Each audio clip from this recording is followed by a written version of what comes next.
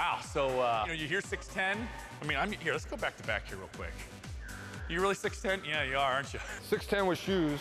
He didn't even feel like an athlete. He just felt like a normal guy who happened to be huge. Well, boom. I'm gonna for sure be a hunchback.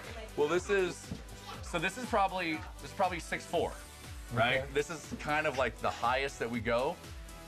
This is the highest you go, come on. I mean, typically. Building for someone that tall was everything for this tiny house. Yep. It was the entire mentality of everything we did was all about Matt's height. Who would have ever thought that you had to build a door 7'1½" on a tiny house? We had to get bigger doors. We had to get bigger custom doors because you can't fit through a normal door. I mean, that's what we're talking about here. I mean, everything was, yeah, dependent on his height. It's the constriction in the floor space that we're dealing with. It's a little tight.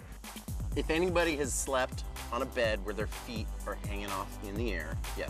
I have. Right. How much fun is that? Not very much fun. We have a little footboard that actually turns into an extension. John, you want to undo the release over here? Right here. It slides out and then just folds down and slides back. The fact that Matt was going to move into a place and his feet wouldn't fit on the bed, that's a recipe for not actually enjoying the space. Oh, yeah. Look at that! The feet don't hang on. It worked for him, which I wasn't totally convinced we could make it work for someone that tall. I mean, I think that the house had their aesthetic. I think it was all Nadia, you know? The house, inside and out, that was Nadia's taste, but it was built for Matt. And so that's the kind of combination of, you know, priorities that actually makes a space work. Yeah, I agree. To the tiny house community, you guys got a tiny house!